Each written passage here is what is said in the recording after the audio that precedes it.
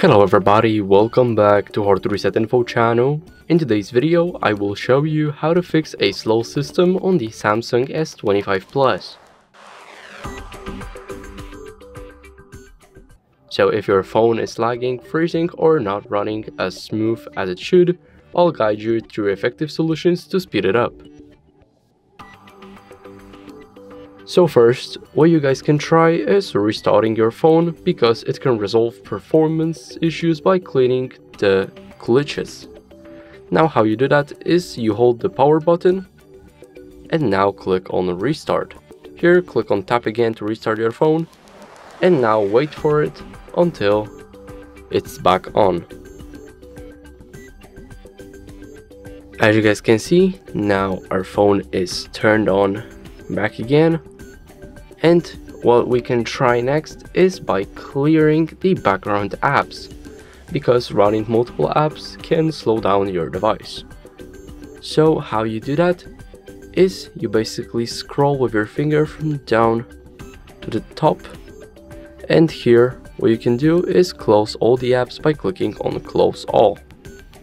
Now this should help, but if it still didn't, what you can try is head over settings. Now what you need to do is scroll down and tap on storage.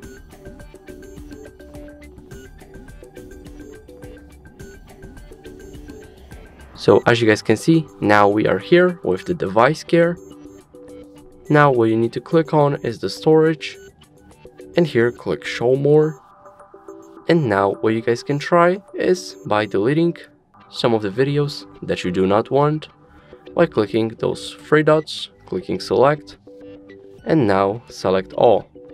Now here delete all and move to trash. Now repeat it with images, audio files, and apps that you do not use. For example, let it be OneDrive. Now what you can do is basically uninstall it. Here you can also try uninstalling the Link to Windows app, because you do not need it by clicking here and clicking uninstall updates.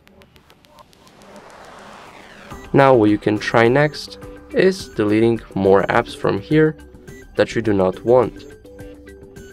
After you do that, what you can do is disable the unnecessary animations on your phone, because it may look smooth, but it can also consume your battery and resources.